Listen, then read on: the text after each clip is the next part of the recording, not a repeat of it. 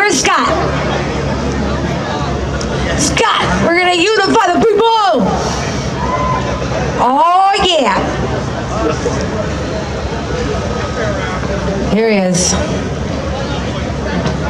Oh, okay, sorry. I'm so sorry. What's your name? Jonny from Unify the People. Yes, sir. Woo!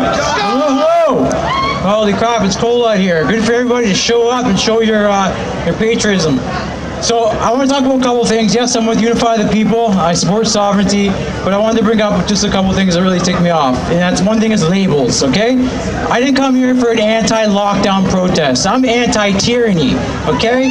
I'm not an anti-masker, and I'm not anti-vaccines. I'm anti-fake science, period.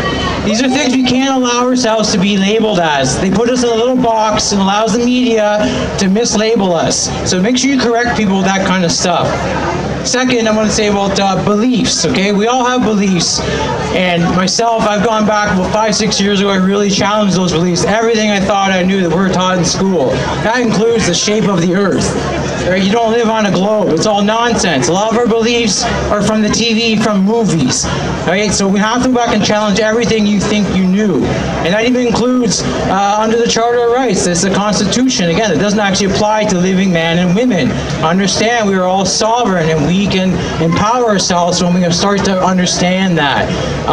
There's all kinds of stuff, information out there we can learn about how to deal with trust law and common law as well in the midst of this transition. If we can all get together and ratify the Constitution for the people, by the people, at unifythepeople.ca. It's very important. We need you, all of you, to join up and read the Constitution like Miguel was saying and agree, because once that happens, once we have enough people, we can ratify this. We can change the system within, throughout each province and territory. It's up to the people to make the change, though, but it doesn't happen without you. Unifythepeople.ca. It's very important. You have to understand this is about sovereignty. It's about your own authority.